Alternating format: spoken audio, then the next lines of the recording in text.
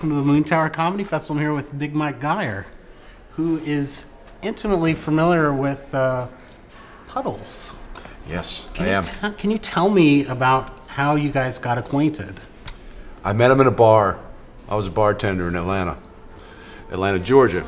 Yeah. And he wandered in one night and ordered, sat there quietly and just would order soda pops. But he wanted all the sodas mixed up, so he would get one soda, and then he wanted a soda combined with another soda until eventually I was mixing everything together. No booze. Right. Just this disgusting, I call it suicide soda. Right. It was disgusting. It had sour mix in it.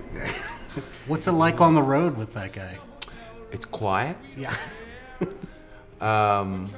The two of us take up a lot of space, so it's cramped and quiet.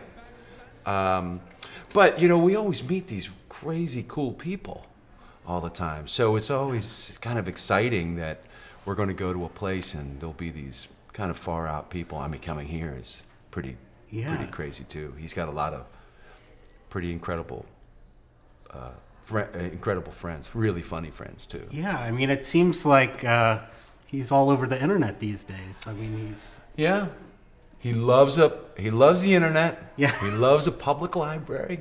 Really? Because you can really dig into the internet there. So that's how he usually checks most of his messages and does his Facebook thing and his Twitter thing. I help him a little bit with it, but it's mostly him. And do you know anything about his early life? I'd love to know what he was like as a kid, you know? Well, he doesn't talk a lot about it, but he lived with his meemaw and his pawpaw. Okay. And his pawpaw was had a fishing boat, I think a shrimp boat. Okay. And so he would go out on the shrimp boat with his pawpaw, and like a couple guys, but he would always have this kind of song and dance thing that he was always kind of into. So his pawpaw would put him to work, and then when at lunch, he would put on these little like kind of vaudeville shows for the guys on the boat, and they would pay him in shrimp. So that's where he got his love of shrimp cocktail. Okay. His favorite kind of I was cocktail. curious about that, yeah. Why do you think it is that he's resonated with so many people? Well, he doesn't talk. And yeah. A lot of people are talking all the time. Too much talk in the world. There's a lot of talking. Yeah. So he doesn't talk, so it slows everything down. Right. And sometimes you just got to slow it down. And he wears his emotions on his sleeve. Yeah. Which is kind of frowned upon.